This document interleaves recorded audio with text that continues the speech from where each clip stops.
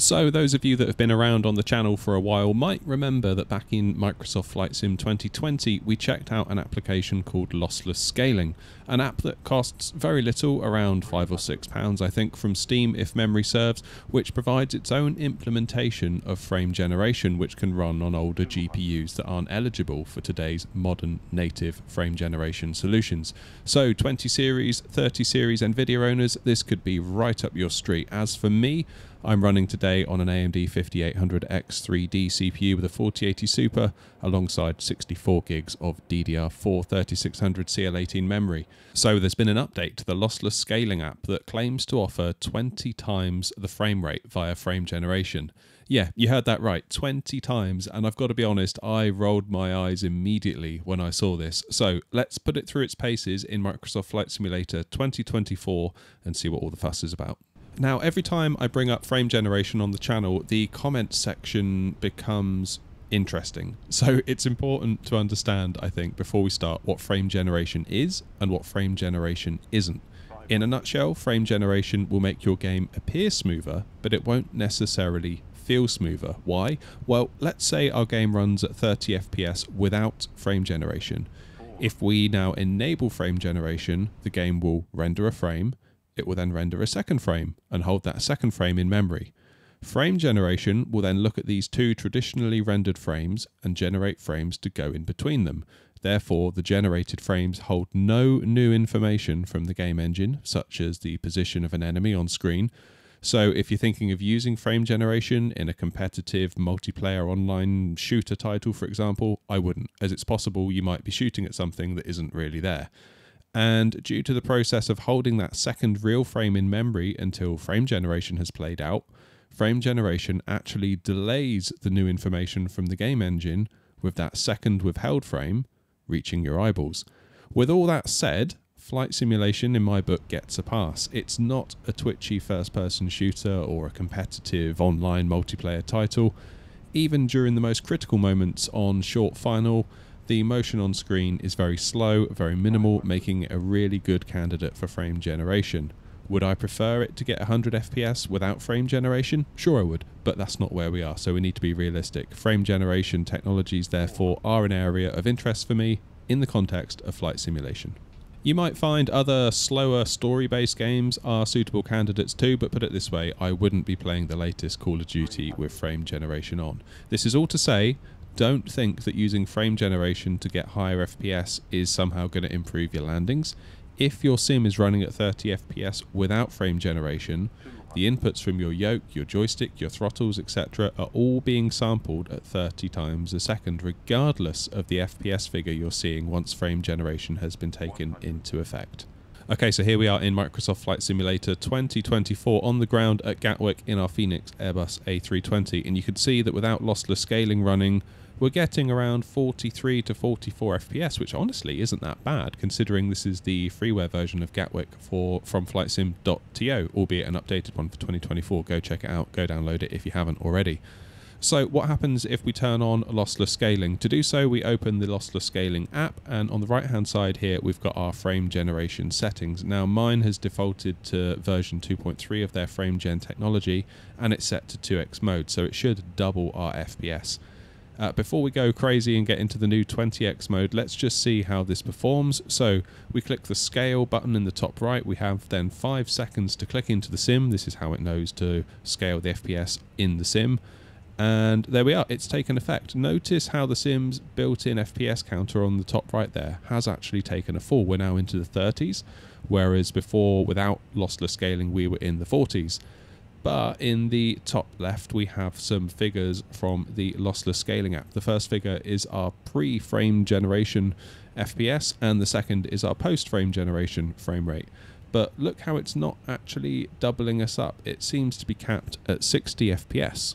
If we go back into the app, there's a setting called max frame latency. By increasing this number, it will allow us to render at a higher frame rate than our monitor's refresh rate. Now, being that I'm on a 60 Hz TV, I'm fairly sure this is what's keeping us capped at 60. So if we increase that to 2, let's see what happens. And yeah, there we go. Much more of a doubling up of FPS now, and you can see visually there's not a lot wrong with it. If we go to the outside view though and pan around, pay attention to the windows on the plane as we kind of pan around real quick.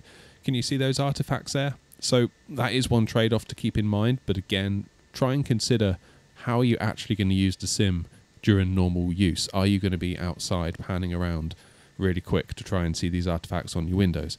Probably not. So that's a trade-off you'll have to consider. Okay, what about 4X? Yeah, there we have, and you can see it's running at nearly 120 FPS post-frame generation. Notice though how our pre-frame gen FPS is lower than when we were running at 2X. It seems that as we increase the demands on lossless scaling, it puts more pressure on our system as a whole, which brings down your pre-frame generation frame rate.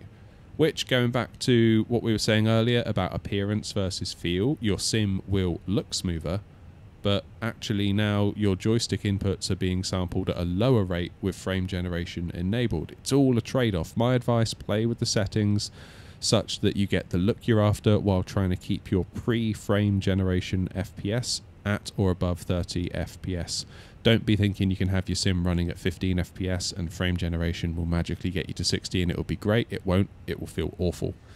Alright, now let's go on to the new stuff. So we've been running on LSFG version 2.3. We can now use version 3.0, so let's give that a try. We'll start at 2x again and work our way up to 20x and see at what point the wheels start to fall off. And we'll also revert our max frame latency back to 1. And here it is. You can see we're back to being capped at 60 FPS as a result of our max frame latency being set to 1. And in our outside view, even with the new 3.0 version, you can still see those artifacts on the windows. Hard to say if it's any better than 2.3. Maybe it is a bit. Yeah, it's hard to say. Let me know in the comments what you think. Changing the max frame latency to 2 and we get our doubling of FPS back versus being capped at 60. Let's quickly do a takeoff roll here as I want to see how the glass cockpits look. Will they have that smeariness that we got with DLSS 3 upscaling? No, it doesn't seem like we do. That actually looks quite nice and tidy. Going up to 4x gets us to 120 FPS, but again, it seems like we're now capped at 120 FPS, even though our pre-frame generation frame rate is 34. A 4x of that would get us to near like 136 FPS. So then perhaps we need to increase our maximum frame latency. Again, let's move it from 2 to 3, and yeah, there we go. We're now getting above that 120 cap. But look at our native pre-frame gen FPS. It's taken a further little dip there. Not by much, but we're now at kind of 31, 32 FPS. All right, this is what we've been waiting for. Let's go into uncharted territory. If we choose the custom thing here from the drop-down menu, you can see we can go all the way to 20x frame generation. Let's start small. Let's double our 4x figure that we were just on. Let's go to 8.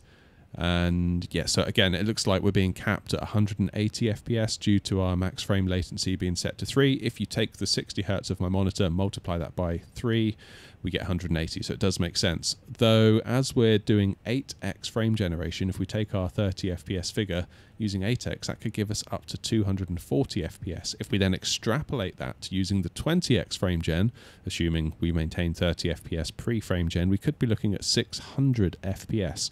So let's change the max frame latency to 10. We'll just max it out. That will give us 60 Hz of our monitor times by 10, which is 600, so we should be good. And yeah, okay, so now the 180 FPS cap is removed, and we're seeing a frame rate of around 200 FPS, meaning we're seeing a pre-frame generation frame rate of around 25 FPS. As I said, anything south of 30 starts to make me uncomfortable. Anyway, let's work our way up to 20, see how things go. So 10x, only a small difference between 8 and 10, but we'll go to 10 first. Gives us a pre-frame gen frame rate of around 23 FPS, which when you 10x it gets us to around 230. 15x gets us to a pre-frame gen FPS of 19 or 20, so it's falling, isn't it? The higher we go up. Post-frame gen FPS, so nice and high, nearly 300, which is wild. I know they're not real frames, but it's still quite wild to see that, especially in this title. Okay, time for 20x. Let's turn it on, and yeah, we are nearly down to 15 FPS pre-frame generation, getting around 320 once frame generations had effect. But look at all those visual artifacts. Can you see that shimmering that's going on there? Suffice to say, you know, as fun as it is to test this stuff, I don't think 20x is going to be on the table. It's a fun experiment, that's for sure, but I cannot recommend that you use this. Out of curiosity then, how far do we need to drop back down to get rid of this shimmering? Now pay attention to the left edge of the screen there, and also the left side of the Sim's FPS counter on the right hand side of the screen. So going down to 15x, it does still seem present, although maybe slightly better. If we go to 10x, it seems better still, but it is still there. Although, like, the center of the screen does seem all right. It just seems like it's the extremities. Same story with 8x. If we go to 4x, it looks like it's mostly gone, but it's one of those things that once you've seen it, you can't unsee it. And crucially, at least on my system, 4x seems to keep us at around 30 FPS pre-frame generation. So this to me would seem like the upper end of the sensible range. So anything beyond 4, I'm not sure I can really recommend you go there. And I say upper end of the sensible range, as even with a 4080 Super and 5800X3D with 4x enabled, coming into land at Gatwick with 4x frame generation, it felt like I quite often dipped below that 30 FPS pre-frame generation frame rate, which isn't where I'd want to be. 2x seems more stable at keeping us at or just above 30 FPS most of the way down, and given that I'm on a 60Hz panel, using 2x to double me up to 60 FPS seems like a sensible balance. And you know, as fun as it is to see these crazy high FPS numbers, you do have to question how useful they actually are, especially when they drive your pre-frame gen frame rates into the ground. And that's before we start talking about those visual artifacts. In terms of responsiveness, I found 2 and 4x okay to fly with here on Short Final. 2x will have less latency, as there are less generated frames between each real frame. So for me, that kind of just strengthens the case for being sensible, being a bit boring, and using 2x once more. Your results may vary, of course, depending on your system specifications. Maybe 4x will just be off the cards for you entirely, and you'll need to use 2x anyway.